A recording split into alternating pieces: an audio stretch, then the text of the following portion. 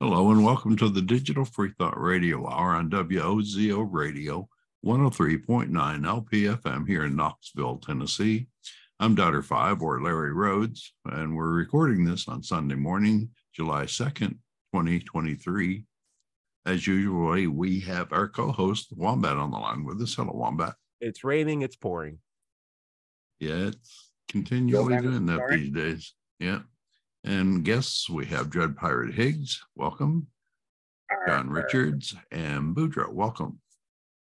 Hey. The Digital Free Thought Radio Hour is a talk radio show about atheism, free thought, rational thought, humanism, Satanism, Pastafarianism, and the sciences. And also we will be talking about religions, religious faiths, gods, holy books, and superstition. And if you get the feeling that you're the only non-believer in your town, well, you're just not. I bet on it. In Knoxville, here in the middle of the Bible Belt, we have a group of over 1,000 of us, or a lot of us around. We're the Atheist Society of Knoxville, or ASK, and we'll tell you more about them after the mid-show break. So be sure to stick around. Wombat, what's our topic today? God's raising cats, and we need to stop them because we love cats on this show. But before we get into that, I'd love to touch into some logical fallacies. And before we get into that, I'd love to have a fellowship of our noodly patronages supported and led by our own Dread Pirate Higgs. Dread. I could do that. A short one. Remen, O flying spaghetti monster, grant us the wisdom to resist dogmatism, the courage to question, and the compassion to embrace all those who seek truth. May we ever use our noodly appendages to reach out in friendship and understanding. Amen. Love it.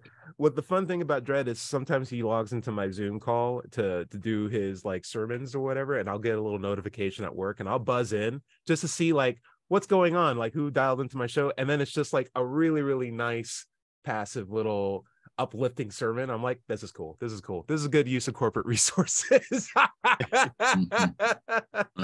Keep doing it, Dread. You're all right. Dread, I wanted to do a quasi double introduction roundtable on a topic on logical fallacies. Do you have a logical fallacy that you like to bring up? Yeah, actually, I've uncovered one, and because it's timely, because in British Columbia, we have a lot of unsettled treaties with Indigenous peoples. There's a lot of different tribes here in British Columbia. And unfortunately, there's an appeal, which is kind of like the naturalistic fallacy, right? Where nature is, everything in nature is good and all things science are bad. But it's called the Indigenous fallacy. And it refers, and I'll just read this out, it refers to a logical fallacy that occurs when an argument or line of reasoning relies on essentializing, generalizing, or stereotyping Indigenous peoples or cultures. It involves making unsupported, unjustified assumptions about the beliefs, values, behaviors, or characteristics of Indigenous communities or individuals based solely on their Indigenous identity. And where it can be employed is it can manifest in various ways, such as appealing to the inherent wisdom or spiritual connected associated with Indigenous cultures without providing substantive evidence or logical reasoning to support the argument. It can also involve dismissing opposing views or valid criticism by asserting they come from a non-Indigenous perspective and are therefore inherently flawed or illegitimate. Dread, that's a very bold thing to say on this show, that old people are wrong, because I think we get voted off the island. Yes, that's right. Yeah, we're not pulling our weight, I guess. In a nutshell, that sounds basically like people want to rely on old traditions to do stuff that we already know science has better solutions for. Is that unnecessarily curt or accurate? What do you think? I think it's pretty accurate. I mean, they employ it a lot when you certainly environmental activists do, when you talk about putting a pipeline through or the Site C dam or whatever. It's not a sound argument often. It's not based on science or the study of ecology or the impact on the environment. It's just saying this is our traditional hunting ground and blah blah blah, and it just devolves into, well, this is the way we look at it. Everybody else is wrong. Let's get some other ideas. Larry, you made a weird face when Dredd said everything in nature is good and science is bad, as far as describing a viewpoint of those who would use the natural or indigenous fallacy. I wanted to see what you were thinking when you heard that. It just kind of struck me as weird because science is at its base of the study of nature. I mean, we're using the tools that we develop through using our intellect to study what makes the world, what makes the universe, what makes things that we find in nature. And the great thing is everything that we use to study that comes from nature. There's nothing supernatural about the tools of science. So truly, science is just nature looking at itself. Thinking about itself. Yeah. Right. There's nothing wrong with that. What do you think, John? Well, where this goes wrong is when the manufacturers of products propose that they're natural in the expectation that also means good. But of course, strychnine is natural. Exactly. Hemlock. Yeah. And what is it? The worst bacteriological poison ever. That one thimbleful could kill. What's that one? Botulinus toxin. Yeah. That a thimbleful could kill the entire population of the planet. If distributed fairly. So what you can't do is equate natural with good. Boudreaux, I got a question for you. What if your kid said, I don't want to take a shower, my body odor is natural and I want to keep it. I want to stay natural, and they're using that fallacy. What do you think? Is that cool? Does that fly in your house? I would say, are you spying on me through Alexa or something? Because the kid just said that. I would try to appeal to logic and say, your friends are gonna, think you're stinky, and that cute girl you're talking to may not. Social pressure. I love it. You have the right mechanics in your head. You have the right deck of cards to play. Though the thing is, we've had that problem. We've had doctors say, we've had doctors in the past say, I don't need to wash my hands. I'm just giving birth. There's no such thing as germs, right? You believe in germ theory? What are you, some sort of sanitization specialist? Come on. We're all men here. We're not dying from some stuff. Was it Florence? And I found Nightingale? Actually Florence Nightingale. Yeah. Go ahead. Well, and there was a big problem here in BC. I'm sure it was around the world, where healthcare practitioners, nurses, and stuff like that, who did not believe in the vaccination, felt that they were unfairly punished for not getting vaccinations and expecting to be working with patients in a hospital. Right. Talk about crazy. Fallacy.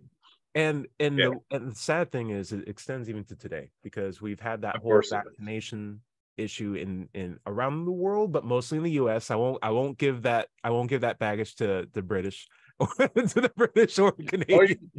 Count the Canadians in. The Canadians in, because yesterday was Canada Day. Okay. And we had a pretty big flush of people in their big pickup trucks with F. Trudeau, which is our prime minister, and stop the mandate and freedom and blah, blah, blah.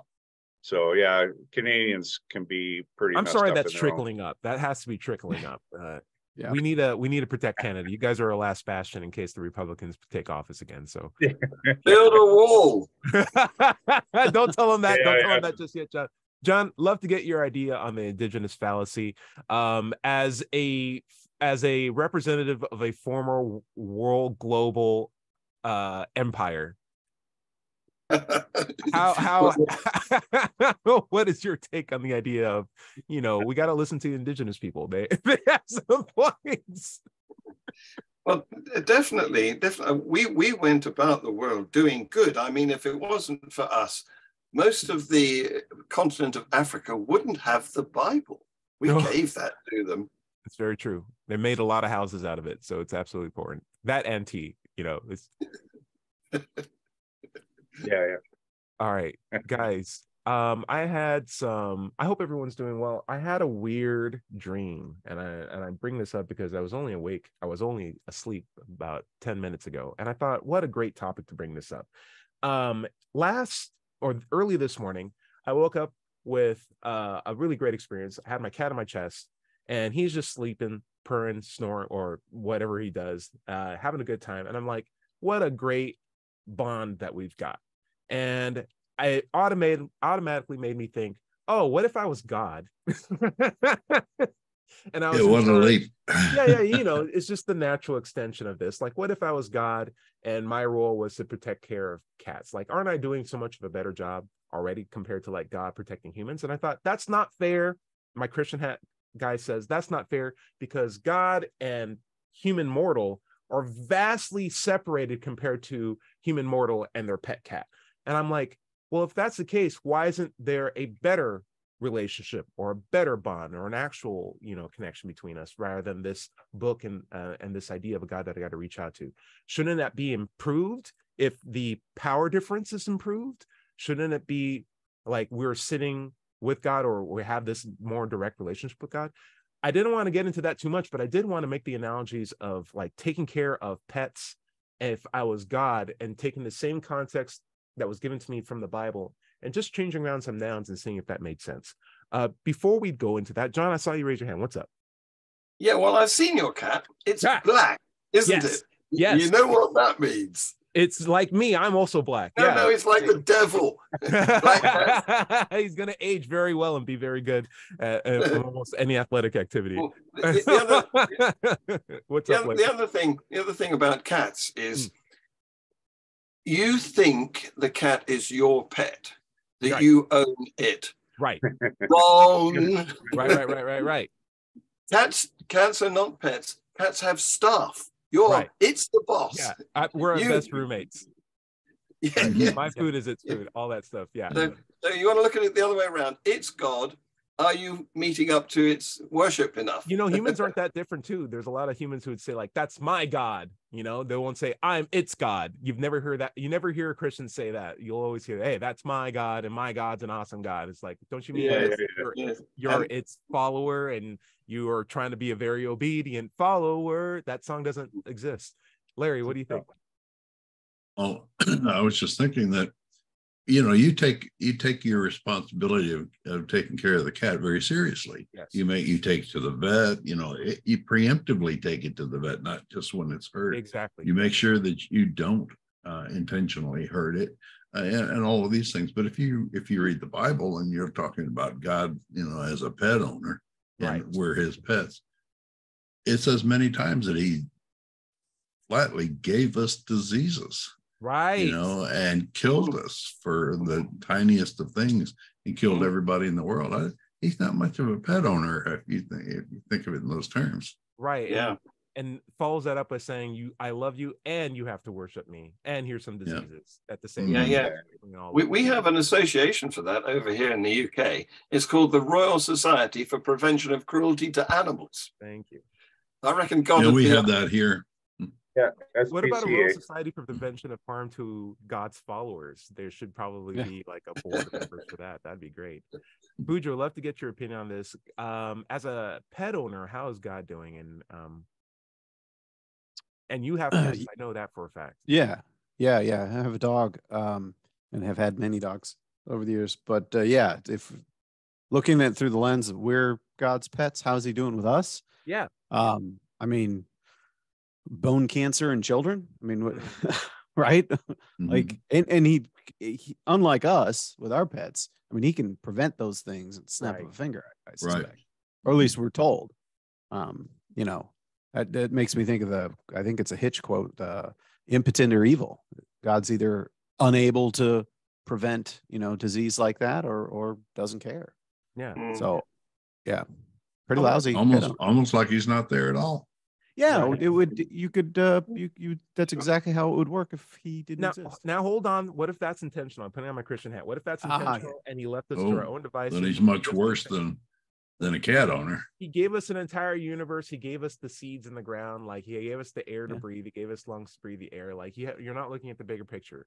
The way I think of it is like, think of, going back to the cat analogy, think of it as like a big room that I threw a bunch of cats in and a bunch of canned food for cats and a can opener, and I shut the door for 14 billion years. And I said, all right, they're going to be okay. I gave them all that stuff. I gave him the room. I gave him a can opener. I didn't have to give him a can opener. I gave him a can opener. Okay. Like, think about that. That's some of them love. will die. That's some of them are die. You know, some happen something, but they'll figure it out. And if I do that enough times, one of the times I open up the room, 14 billion years later, there's going to be a beautiful cat society. And I'm going to be like, I did that. I am so cool. Look at what I made. All those cats owe their lives and existence to me. I demand to be worshipped. And if they don't, I will start bringing them to eternity. Don't you know that's the premise of Cat in Red Dwarf, the television series Red Dwarf? Yes. Yeah. That Lister, you know, put the cat, and eventually over billions of years, it became a cat human. And it was a pregnant cat that eventually came up with a that's right, an evolved human-shaped cat person, and it was super cool. Lister and the cat got so along; it was great. One of the best friendships on TV. It's really, really great. Way more cool than my actual cat, but like also very cat-like in his demeanor at the same time too. It was great. Great suits also. Where do you get them? I don't know, but the idea of like, should I, as a pet owner who locked my pets in a room for an inordinate amount of time with some food and opened it up and found out they had a whole society, and I should be, oh great, hey, you guys are awesome. By the way, now I'm going back to the creation story. I threw in some poison cat food at the same time too, and I had like a secret agent cat go and say, you should eat this poison cat food, and if they eat the poison cat food, then I get to be angry at them and I get to punish them because they sinned against me. Isn't that great? Isn't that like that's great. Awesome plan? Like they had, I should make it as easily as possible to eat that canned poison food, and they do. I also right there in the middle of the room. Right. It all falls together. I think this all makes sense. The idea is, why am I pulling this up?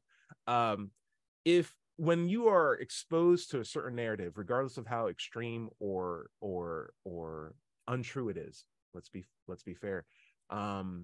You turn to accept the untruth of it because it's marketing, it's propaganda, it's how our brains work. If we see a pattern enough times, we begin to rely on it, regardless of whether it's true or not. Because we like consistency more than accuracy. It's one of the faults of human thinking. And when we are exposed to a narrative over and over again, we don't judge it as harshly because we just accept that it's true. But when you take that narrative and you just put it in a different framing, if you say, hey, God taking care of cats in a room versus God taking care of humans in a Eden, right? And there's a poison apple versus a poison canned food, you immediately know, why would you give poison? Why would you set these people up for failure? Why would you put a trap door in paradise? Why would you put a secret agent cat who can communicate with the other cats and say, eat this poison food, if you don't want them to eat the poison food? Why would you punish them for something that you were clearly planning to do from the beginning and blame them for it? None of that makes sense. Like, true, because that's the exact same context of what we have in the Bible.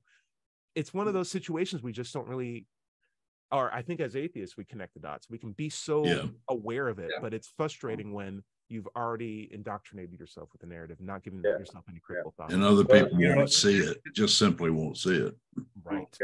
And actually part of that is like what they call the outsider test of faith, right? Yes. Is that you're looking, you actually turn your view on your own beliefs in order to have an objective perspective. Yes. To evaluate them objectively instead of being comfortably ensconced in them and saying, well, you're crazy, I'm not, clearly. Right. You're crazy, I'm not. Right. Like, learn to give and take advice. That's the two important things, not just one or the other. Boudreaux, what do you think? It made me think, and I don't know if you guys have this feeling as atheists, but there's a feeling of clarity that I have in thinking of any of these. We've had countless conversations like this, pointing out odd things in the Bible, strange things, with religion, accidents of birth, and all the rest of it. It seems so obvious to me looking at from the outside, and it feels like my mind's just super clear. And that's one of the things about being an atheist and finally admitting it, at a young age, just kind of like, just yes, you felt just like, oh, okay, now I don't have to do all these gymnastics in my head to make these things make sense. Yeah. Well, I agree. I agree with Pedro, because I've never been indoctrinated with any religion. So I've always looked at these things from a dispassionate point of view. And it seems to me that the stories in the Bible are self-evidently stories. They are constructed like you would if you were writing a syndicate series in Hollywood or for Netflix. Or nursery rhymes. Yeah. What you want is events. Every so often you've got to have another event, And so it would be very boring if everything went right. You've got to have the poison apple. You've got to have the flood, Otherwise, who's going to be interested? Yeah. The flood's an interesting one, because but all that takes place in the first book. What's left? Just putting forward a bunch of rules. Yeah. Right. That's why. No, does anybody read beyond Genesis? I don't know. I've read the Bible twice, but it's not a fun read. Like, it's like an action movie where all the action happens at the very beginning. It's like it's a Tarantino movie in reverse. All the action's at the beginning, and then the rest is just people talking, and you're like, what's going on here? There's no build-up. It starts with the climax, and then you're just like, And the horrible thing about it is that there's no plot development. There's no character arc. Right. There's Jesus, for instance, is the most boring character you can ever conceive of, because he doesn't grow, he doesn't change. He's just almost like Luke Skywalker. Flattest guy there is. At least the trilogy gave him kind of an arc. I'd appreciate that. Yeah, well, at least Luke Skywalker had some sort of romantic interest, didn't he? Oh no, yeah. His sister. With his sister. Yeah. That's fair. Oh geez, guys, such a great number of topics. The idea of the flood is an interesting story, or an interesting parallel, because if we were to take it out of its context, if I go back to my room of cats and I open it up and there's a cat society, and they don't know who I am because they haven't seen me in billions of years. The generations that exist, they've heard stories of you. maybe they have their own stories. It's all conflicting. I gave them no evidence. Well, they change over 14 billion years. Yeah. And so I say, okay, if they don't want to worship me, instead of me just going to all of them and showing them that I exist, I'm just going to go to my favorite cat family, and be like, you need to build a giant, what's the equivalent for a cat house, a big climbing tree. Build a big climbing tree, because I'm going to flood this entire room with water and drown all the other cats. And that cat is like, oh, please don't do that. I'm like, oh no, I got a plan. Get you and your family and get them on here, but also get like one of every other kind of like non-cat animal that's involved here. Put them on this climbing tree, because I'm going to drown everybody. It's like, but there are baby cats, there are kids. It's like, I don't care about them. It's just you. Just get them on the cat tree. You'll be all right. And he does that and kills all the other cats. And I'm like, and I'm so happy that I did this. I'm going to give you guys like a nice rainbow colored tinsel. I'm going to hang it up on the wall. That's for you guys. Good job. I killed all the cats except for like this one family and one of every other animal. And here's your reward. Here's our little rainbow tinsel. That's a great story, guys. It definitely is. Yeah. Well, of course, if you were the god of some cats, those who followed you would obviously have to think that you are perfect. That's great. And think of all the genetic problems you're going to have because of repopulating the entire world with incest in one family. And then I'm going to make incest illegal afterwards. I put a little thing that says incest is okay for a period of time, and then I'll make it illegal again. So and don't eat pork. That's my pork. It's my food. The weirdest thing about this is I've had a friend of mine who was a fellow atheist, who I at the time did not know he was an atheist, and at the time I was a Christian. And Bujo, you were asking, this feels so obvious, and in my mind, Christianity felt so obvious when I was a Christian. Sure. And it was so obvious to the point where I just said anyone who didn't understand was just corrupted or was misled. And that's why they have all these confusions or seemingly happy freedom, they're not living the trial that I'm living through, because God's given me a test, and the apprehensions that I feel, the loops that I have to jump through, that's God's test. It's an affirmation that he does exist. Like, all that pressure I put on myself is proof that God has his finger on my shoulder and is watching me every day. But when I had my atheist friend at school, this was like in middle school, his name was Joel, and I brought this up a long time ago. Someone asked him, "Hey, what's your religion?" And he's like, "I don't have one." And they're like, "Why don't you have one?" He's just like, "I'm just doing my own thing." And in my head, I was shocked, because I never knew what other atheists look like. That was the first one I met, and it stuck with me. I didn't think at the time, oh, he's right. I didn't think, oh, what a cool guy. I just thought that was an option. I didn't even know that you could do that. I was just like, huh, that's so weird. And so from middle school to high school to college, I met more atheists. And finally, when I was taking my ethics classes, I would decide to look at the Bible more critically. And it was just this walkthrough of understanding, okay, I'm not with this religion anymore, but I don't want to call myself the A word. But I have so many good examples of A words that I know.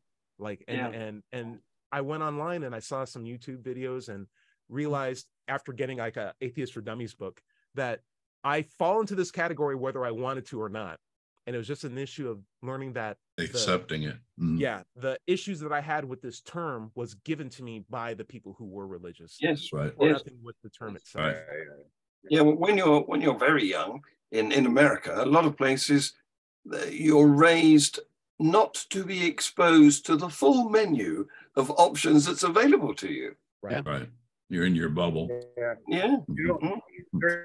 There's an interesting parallel, if I may quickly share it. Christians, of course, have framed the whole abortion issue into pro-life and pro-choice. Right. That's a false I had suggested that in order to change that, we just changed the framing of it to say pro-autonomy and pro-ideology. And that would take it out of the Christian hands and put it in the hands of secularists who actually look at it, if they're looking at it from that perspective, in a much more realistic way, because those are the issues at hand, is whether or not people have autonomy or whether they're making choices based on ideology. Let's touch on that when we get back, because I think it actually falls into the indigenous fallacy, and we can. Sure. Larry, what do you think? Yeah, this is the Digital Free Thought Radio Hour on WOZO Radio, 103.9 LPFM here in Knoxville, Tennessee. We'll be right back after this short break. Hello, and welcome back to the second half of the Digital Free Thought Radio Hour. I'm Doubter 5, and we're on WOZO Radio, 103.9 LPFM here in Knoxville, Tennessee. Let's just take a moment to talk about the Atheist Society of Knoxville, or ASK. They were founded in 2002. We're in our 21st year now and have over 1,000 members. We have weekly in-person meetings every Tuesday evening at Knoxville's Old City at the Barley's Tap Room and Pizzeria. Look for us inside at the high top tables, or if it's pretty weather, outside on the deck. You can find us online on Facebook, meetup.com, or just go to our website at knoxvilleatheist.org. You can just Google Knoxville Atheist, just that simple. By the way, if you don't live in Knoxville, you should still go to Meetup and do a search for an atheist group in your town. Don't find one? Start one. Right. Wombat, where you want to pick up? I want to touch on a really great comment that was sent to us last week by Young Idealist on YouTube. If you have more comments, feel free to leave them on our channels. Young Idealist says, "Hey guys, love listening to the show. Critical thinking really needs to be taught and learned well in this world. Something I wanted to run across you that I've been taking a deep dive into is the psychology of narcissism. Narcissism is a psychological phenomena that is common among all people. It often contributes to dysfunction and misbehavior, and it extremely benefits a lot of people who have an extreme amount of narcissism in their behavior. Among the traits that characterize it is self-entitlement. With studies that have been shown, people who are narcissistic tend to get paid more than those who aren't, and this seems to be pretty powerful in many people. You could see the reason at the same time that people are not being paid what they deserve because of a lack of self-entitlement. I bring this topic up Not to suggest in any way how people should be in their personalities, but to look at a lot of the world's problems, especially religion, which is full of self-entitled spiritual leaders who think they have the authority to speak for a tri-omni being. If you think about the charisma and guilt and the overall head trickery that goes into religious propaganda, you should know a thing or two about narcissism. The overlap becomes pretty clear. And I definitely think there's a lot of chutzpah in a person that thinks they can speak for God, right? Like it goes back to my analogy of like a cat being like, I speak for that human. You came in that door, allow me to express myself. Meow, meow, meow, meow, meow. It's like, I don't know if this guy is translating me accurately or not, but I don't think this cat speaks for me. What do you think, Larry? I just think about the chutzpah of the average believer who thinks they're the close personal friend of the creator of the universe who can talk to them and they will grant requests for them. Right. Yeah. Right. Or they've got an in. They've got an in. Yeah. Well, they can only say that because nobody can effectively contradict them. You can't make such silly statements about evidential things, can you? It's only when there's no evidence that you can have beliefs, that you can fabricate anything. I mean, having a loving and loyal relationship to Mr. Gravity would be crazy. Right. But Buju, they're non-falsifiable claims. Buju, I think you said this, that which is proposed without evidence can be dismissed without evidence. Who's our guy on that? It was a Hitch quote again. That which can be asserted without evidence can be dismissed without evidence. Hitchens razor. And it's not up to us to find evidence to counter the claim that someone speaks for God. It's for someone who brings that proposal up, because that's shifting the burden of proof, isn't it? Yeah. Right. Yeah, definitely. John Richards, you wanted to make a pun. Go for it. Well, you brought it back in, didn't you, by talking about these cats? What did you just say? It's a room full of cats. You're their god. Followers. Yes. You're their god, and you wanted to treat them properly or something like that. As biblically accurate as possible. Yes. Yes. So I want to point out that cats are predators, and if you are forbidding them from eating pork, I'm wondering, does that include guinea pig? What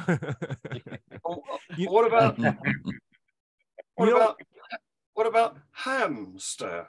Oh, he's got more. Should we wait? Let's wait. No. All right, okay. Perfect. Got it. The idea is we have a body.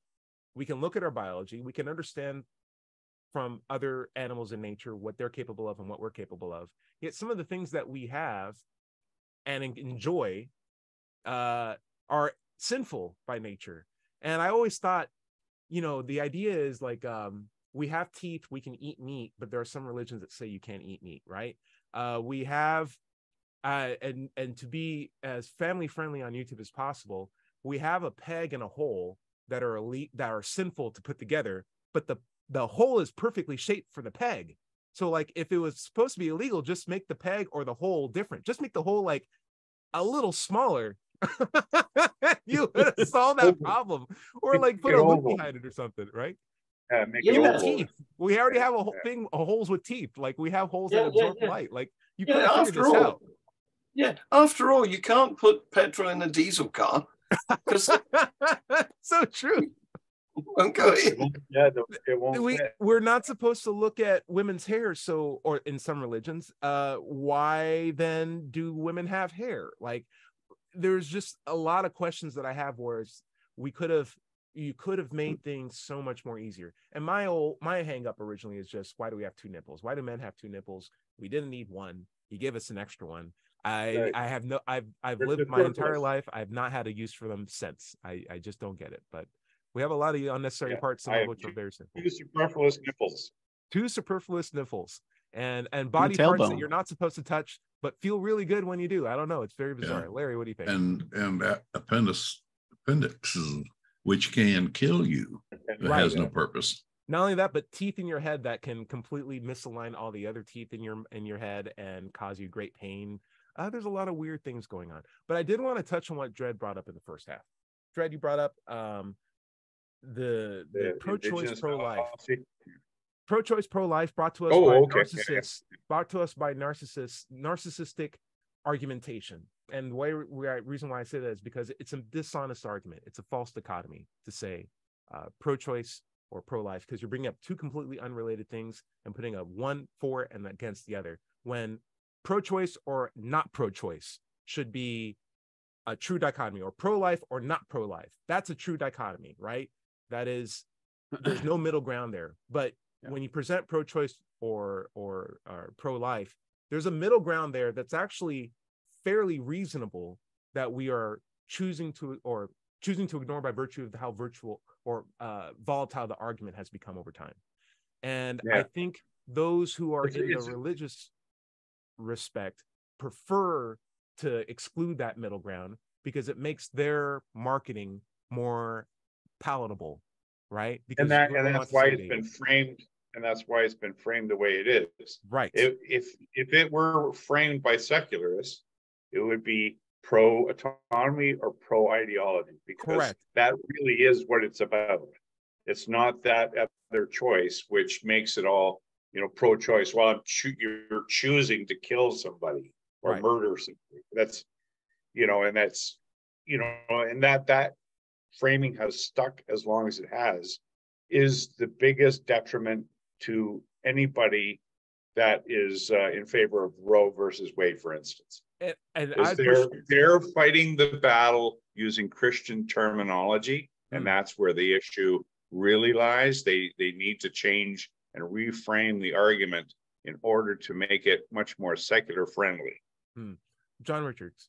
My opinion. Well, I think this is an argument about terminology, but I think the terminology that's being used incorrectly is the word baby.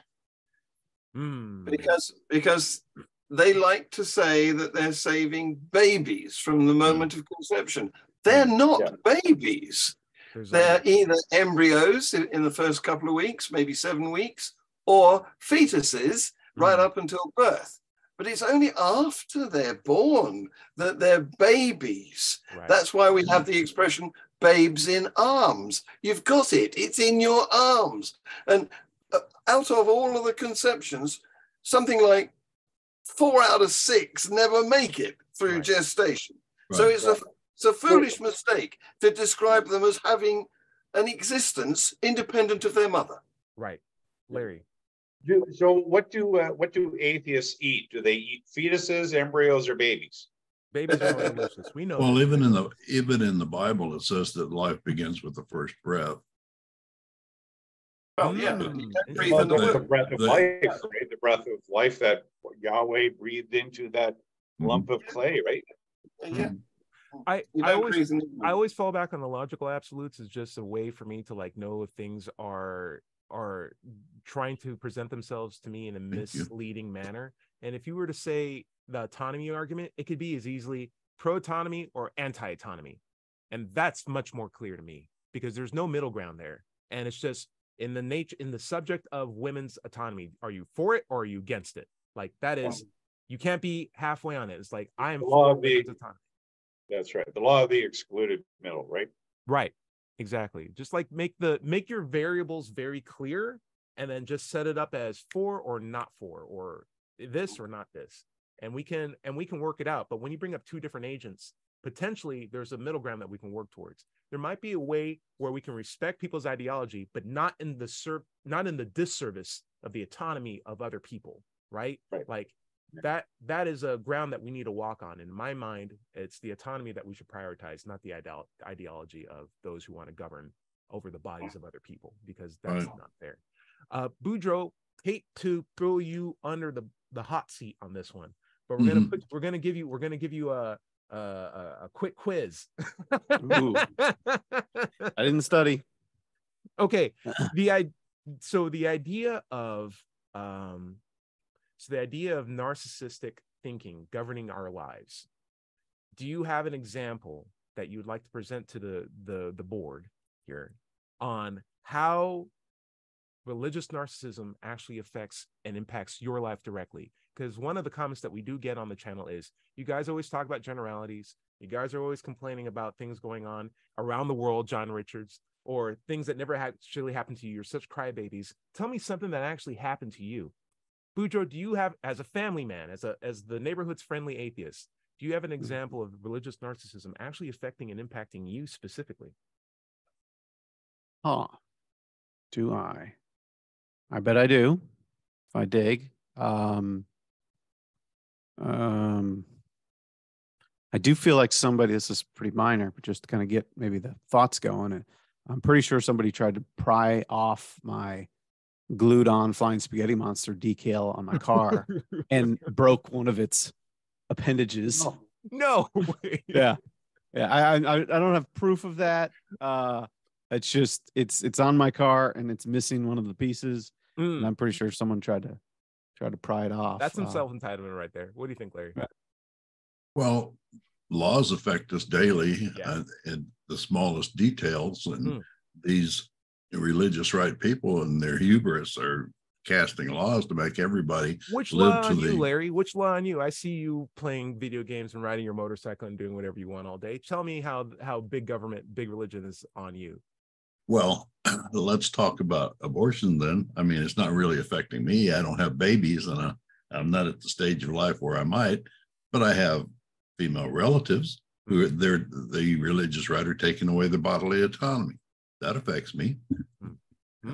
Okay. Yeah, maybe I'll just piggyback on that and say my example would be I feel like my daughter has fewer rights than my wife had, at this point. So. Oh, very good point. I was also reminded of the story that you brought up with the coach who came up to your daughter and was like, "What's your situation?" and religiously, and the daughter's just like, "I'm an atheist. What's your problem?" That coach is like, "We need to talk about this." Like, no, we don't. Hey, to be fair, maybe to kind of full circle on it, you remember I mentioned, and we should get to Dredd. I know he's being patient.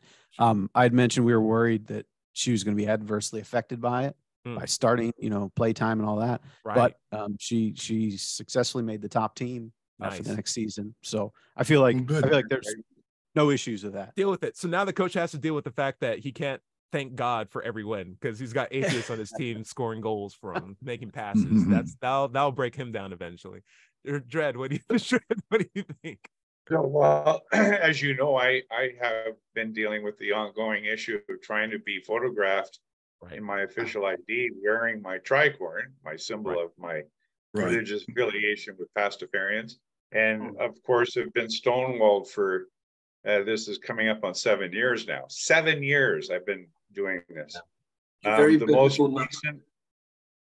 most recent defeat was in filing a complaint with the BC Ombudsperson, the office, which is, subsidized by the government and taxpayers, where they said they found no administrative errors in the application of these policies.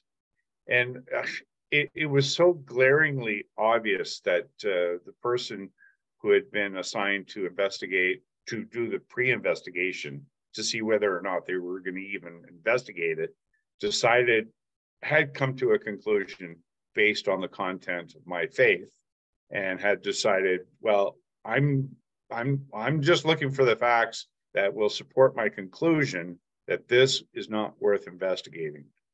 And so I complained, and that person has been reassigned. Nice. And yes, but this is all under the cover. This is all under the covers. So there's a new guy on it, and I wrote a lengthy piece, and then I consulted ChatGPT. Good. And I said, compose a sound legal argument to support my wearing my holy headdress in my photograph, and it did it. Yeah, and it was amazing. Don't be surprised. So anyway, I included those as attachments in my response, and I'm waiting to hear back from this fella. But I've also consulted I've also CC'd my minister of one of the ministers of the Legislative Assembly for my region, and I know this fella personally. a good guy. So he said, because I told him I had something to talk to him about, and he says, well, yeah, write me. So I sent him the whole package. So, and I'm now at the point of hiring a lawyer. I've got a very good lawyer. She's on the TV all the time for other cases. Like, she's the hottest lawyer in Vancouver right now, and she's my lawyer. Keep it up. Cool. Keep it up. Keep it up. Excellent. Yeah. I want to throw out John Richards. You're a lifelong atheist, former president of the Atheist Society, of basically the world leader of chaos. So clearly religion has never affected you particularly, so personally. So yeah, you're completely untouched. Well, what's your problem? Well, it isn't my problem. It's how I observe. I'm like the visitor to the zoo, and I don't like to see the animals being abused. Oh, you saw my cat house. Yeah. I love it. Yeah. I always see it's like a zoo for me, for people who have been zoo animals and realize they can get out of their cage. It's like an episode of The Twilight Zone where you are mystified that you are at a place where you used to be, and you can see people happy there, knowing that they might be happier out. You may not know that, but you do know that whatever confines that they put themselves are of their own design, and you desperately want them to free themselves, but they are ultimately either blinded or in a position where they can't, due to the stability of their current lifestyle, or want to but lack the tools needed to get out. And you want to be able to help as many people. It's like a deeply empathetic position to put yourself into when you see your friends and loved ones in there. And if I were to say anything that affects me personally, the how religious narcissism has affected me, it's Black culture is steeped in religious tradition. And when you are a Black atheist in the US, the number of outlets that you have to go to dramatically decrease.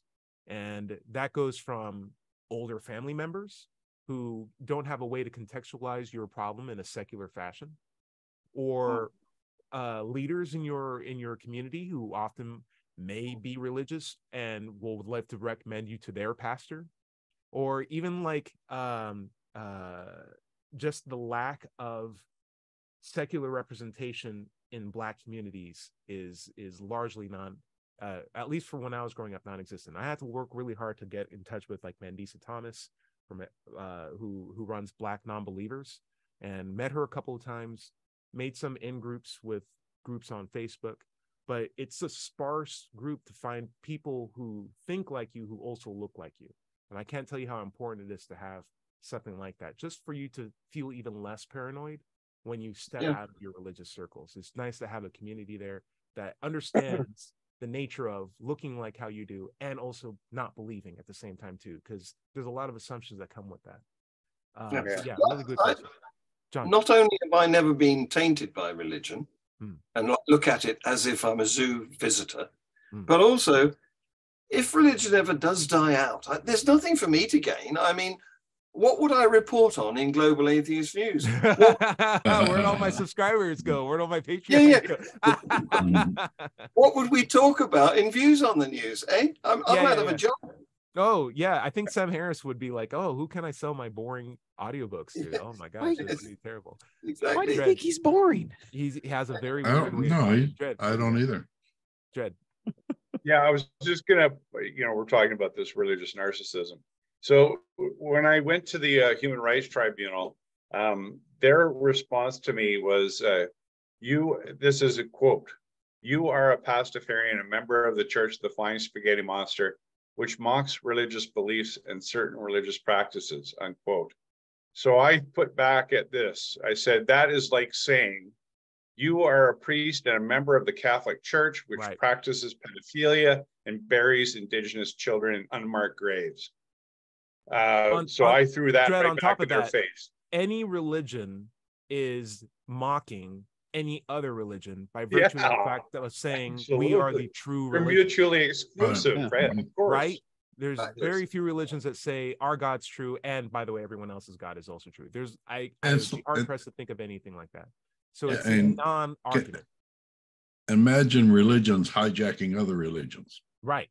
Right. the practices and stuff like that happens. Yeah, Well, think about Christianity the has not Easter gone along Bunny, with any other right? religions. Hmm. There has been Yeah, far less think deaths. about the Easter Bunny. You don't even have to bring up pedophilia and like unmarked graves. You could just be like, yeah, but like, what do you? Christianity is the practice of telling everyone else is God I that they're wanted not to real slap them and that in the your one face God with is. it, though. It's monotheism at the end of the day. Yep. Have you not gotten that memo? The context is so bizarre. And the fact that someone can write that and think they're making a valid point just shows how locked into a certain narrative you can be without that context. Yeah, how divorced from reality. Right. If I said I have a room full of cats and I'm not necessarily abusing them, and someone said you are because I have a room full of dogs and I drowned them all last night and everything was great. And I'm like, you're doing the exact same thing I'm doing. How are you? How are we at this? How did we get here? How did we get here? Just a lack of context. We need to have the context, and we need to have God be a better cat owner. We need to have him involved if he's going to be involved at all. And if not, get out, because we are clearly taking care of ourselves. Final thoughts, Dread Pirate Higgs. Well, I like I said, I'm doing regular sermons for the Pastafarians, and of course I record this stuff live, so you can come check out my YouTube channel, Mind Pirate. I've been getting quite a few subscriptions, so people, I guess, are liking the content. So Cool. Yeah, come check it out. Very cool. You can find my stuff at Let's Chat on YouTube. Just search Let's Chat. You'll see me at the top, and that's also my YouTube name now too. So at Let's Chat. And I'm also happy to say, hey, my commercial came out for my company. It has very good. It was top notch. Thank you. It had some really good social work that we've done at our school. I made it a point to not just be a really cool person at our lab, but go out to schools and play disc golf and celebrate engineering. These are all exercises in understanding nature. Science, engineering, and enjoying the outdoors, in my head, are three components of the same thing, which is enjoying nature and coming to better terms with it and understanding it at the same time too. You can do all those, and they're not in opposition to each other. You can love the world that you're in and try to understand it. And what science and engineering is like the application and the process of understanding it in the most accurate way possible. I find it to be the best tool that we have to understand nature, and it's a part of nature too. So don't let people believe that don't let people persuade you that it's a foreign thing that we have to be suspicious of. It's something we should celebrate. It's something we made ourselves and got us here. John Richards, final points. Well, I just want to advertise that you can see some of our latest stuff on Atheism UK channel. That's Atheism UK channel on YouTube, where we're now posting the videos of the Changing Minds in Changing Times event that we staged about a month ago in London. Very good it was. It's so good, in fact, that we're doing another one in Birmingham. Ooh. In September, featuring Lawrence Krauss again. He's flying over. I love that you're coming down to Alabama to do that. That's so good. That's so great. True. I listen to his Origins podcast all the time. He's a good man. Yeah. Boudreaux, final word. Oh, go for it. I've met Lawrence Krauss. Also, I wanted to add, did you write the script for the commercial you did? So that was a guy talking to me, and it was excerpts from an interview that we were just giving off the top of our heads. Yeah. Okay. So no fixed script. Okay. That is just, well, it was well done. Oh, thank you. Yeah. If you listen to it, you can hear, when I hear that commercial, all I hear are the cuts from different questions that he taped together. So like very good editing on their job to take my rambling and make it seem coherent, but that was great. I don't have anything to check out, but will say we went to Holiday World yesterday, which is a theme park, a water park, and we rode a bunch of coasters, and it was a lot of fun. And yeah. Boudreaux, no spoilers, but I think if you hadn't seen the latest Spider-Man movie, you should go see the latest Spider-Man movie. All right. Catch yourself up. It's a really good family experience, but you would get meaningful, high-level thoughts of like, nice. It'll keep you entertained as an adult, and it'll keep the kids entertained as like the kids. It's a really good movie. It's in the plan. Indiana Jones, by the way, I saw Indiana Jones yesterday. Not that great. I know. We knew it. I'm gonna watch it and I'm gonna love every minute of it. You only get one. Shame on me Yeah. once. Shame on you. Shame on me if twice or something like that. Indeed, You fooled me indeed. once already. I'm not going back. Larry Rhodes, we're at the end of the show. It looks like atheism is over. Anything you want to say before we all become Well, you can find my content at digitalfreethought.com. There's lots of atheist topics there. Be sure to click on the blog button for radio show archives, atheist songs, and many articles on the subject. My YouTube channel is at Doubter5, and you can find my book, Atheism, What's It All About, on Amazon. Remember, everybody is going to somebody else's hell. The time to worry about it is when they prove that heavens and hells and souls are real. Until then, don't sweat it. Enjoy your life, and we'll see you next Wednesday night at 7 o'clock here on WOZO Radio. Say bye, everybody. Bye. Bye, everybody. Bye.